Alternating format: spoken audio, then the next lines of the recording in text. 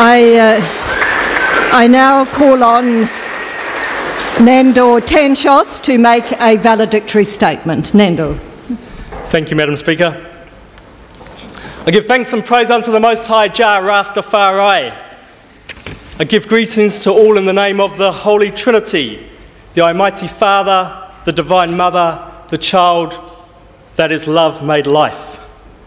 I greet the members of this House for the last time as one of you. I greet those in the gallery, and I thank you for honouring me by your presence, and especially my beloved Ngahuia Murphy.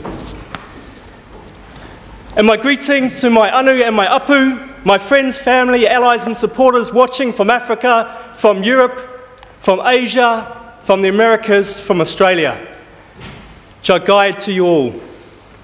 Madam Speaker, I was elected to this Parliament in 1999 and my life changed. I knew it would. Unlike most members of the public, I had a pretty good idea what being an MP was like. It was one of the reasons I hesitated to stand. It's life, Jim, but not as we know it.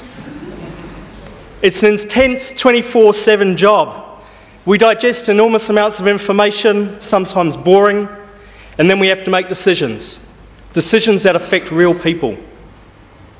It means being constantly available to the media, to the public, and to the party.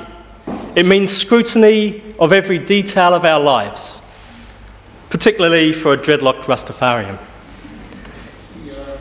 I stood, I guess, to demonstrate that you don't have to be of this world to be effective in it. Be true to oneself, whoever one may be, and take your seat as an equal, whether it's here in the House of Representatives or in the dust of the streets. So when a kid grabbed my arm on the dance floor and said, "Hey bro, what's up in Parliament?" I considered it an honour, because my purpose here has been to represent those who have had no voice here, those held in contempt by too many of us. I came to Parliament thinking you're all a bunch of bastards, and I was wrong. There are many good people here. The very notion that all politicians are dishonest is misconceived, because if we think that politicians are all venal, then we expect nothing from them but venality. We should raise our expectations. We should expect more from question time than a bun fight.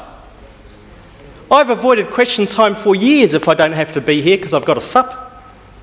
Because question time is the time I'm most ashamed of being a member of Parliament. Question time and general debate, and you all know what I'm talking about. We should grow up. This is our national legislature. We should treat it and the positions we hold here with more respect. But I don't just blame MPs. The buzzards who sit watching us from up there, waiting for the next political corpse to pick over, are also to blame. Because they'll always report a fight, which is why the pugnacious Mr. Peters always gets a headline. But stand to talk about anything real, and most of them flap their wings and fly away. Most of them. And I thank you for being here too. Maybe corporate media ownership is to blame for the lack of analysis prevalent in the New Zealand media, or maybe it's just contempt for the audience. One thing I'm proud of is the independent prison ombudsman. Most people don't care much what happens to people in prison, to the point that 4 police were yesterday acquitted after repeatedly battening and pepper spraying a man in police cells. What's next? Are they going to get away with murder? Oh, I forgot, they already did in Waitara.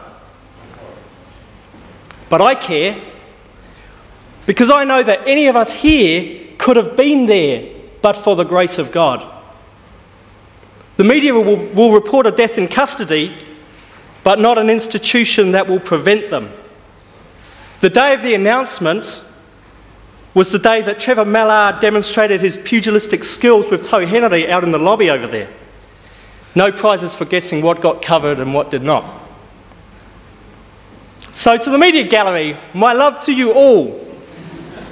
But I would ask that you scrutinise yourselves at night as fiercely as you scrutinise us during the day. Some people say that Guy Fawkes was the only politician to enter Parliament with honest intentions. I don't think that's true. Many, perhaps most MPs enter with honest intentions, but we are compromised by this institution. How many times have Green MPs spoken in this House to have other MPs sidle over and tell us quietly, we agree with you?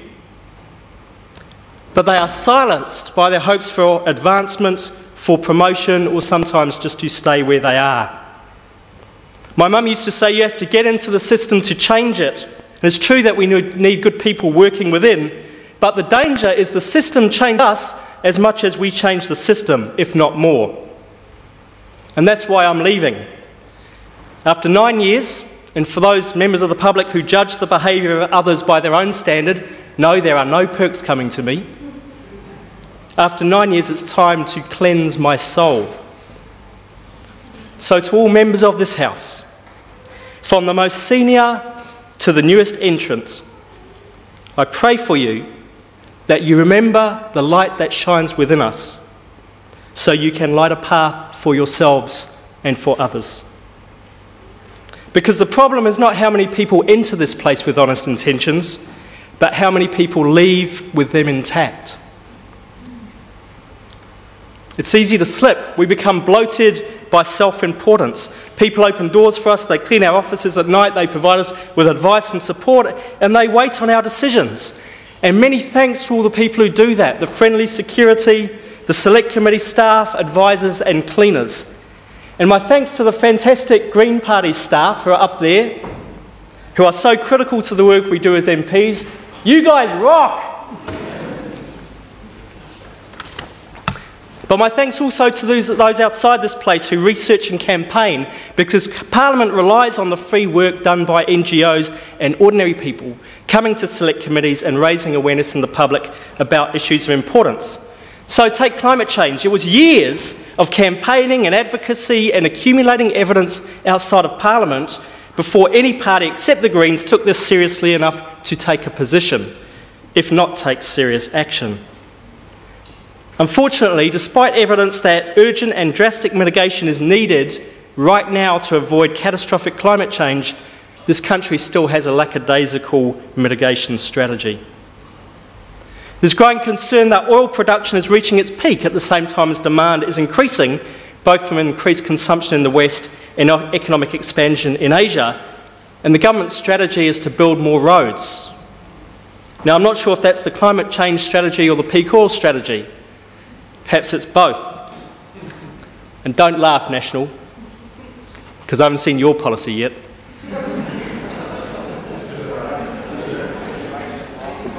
I haven't even begun to talk about metals depletion or the food insecurity and political instability that will result from climate change and peak oil, or about the sustained economic recession that will result as the global economy crashes into the ecological limits of our planet. And if you think that the life we're living in privileged countries like Aotearoa, New Zealand, is sustainable in any way, you are seriously deluded. In my view, industrial civilization is coming to an end.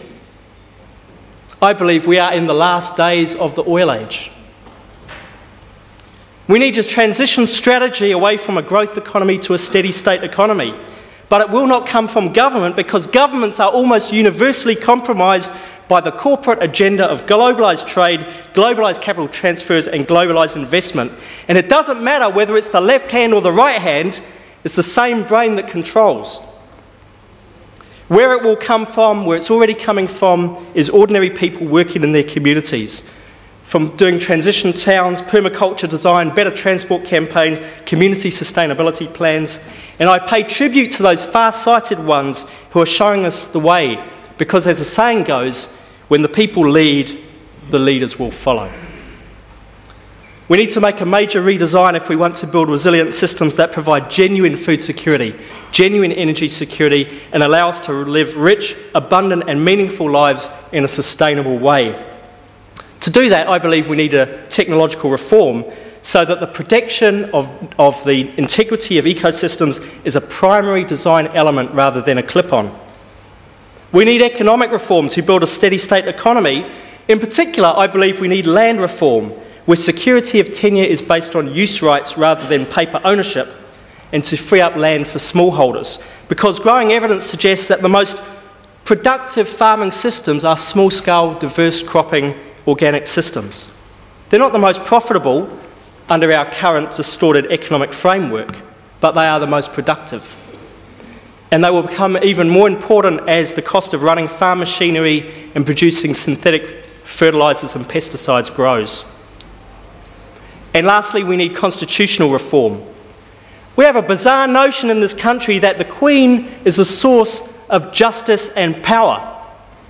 I say, fire burn that rascal. I hope to see the day that New Zealand becomes a republic, decentralises political power and recognises the rights of tangata whenua to their tino rangatiratanga. People get confused by that. The version of the treaty signed by Governor Hobson, signed by 512 of the 559 or so chiefs that signed, the version recognised in international law under the doctrine of contra preferendum was the Māori language version that did not cede sovereignty to the Crown, but it did affirm the tino rangatiratanga of hapu.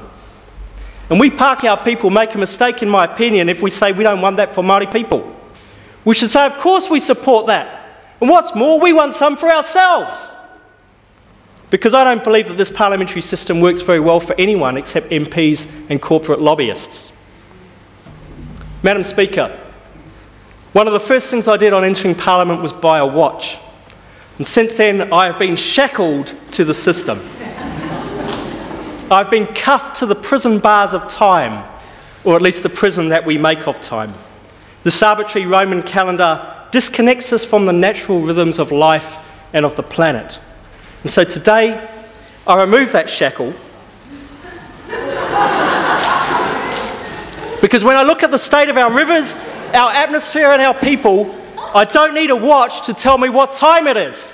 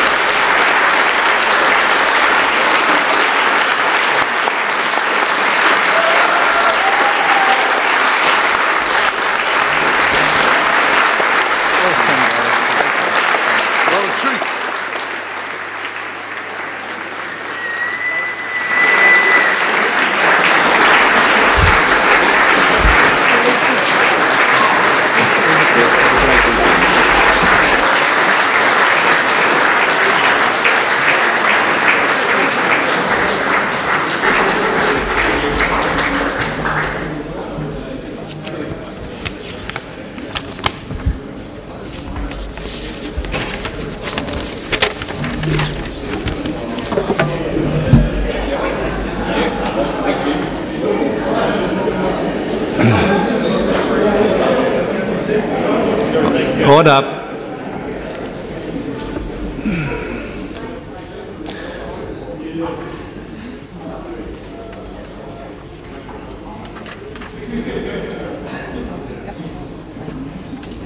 Number 3. Yeah. Order. The House will continue with its normal business.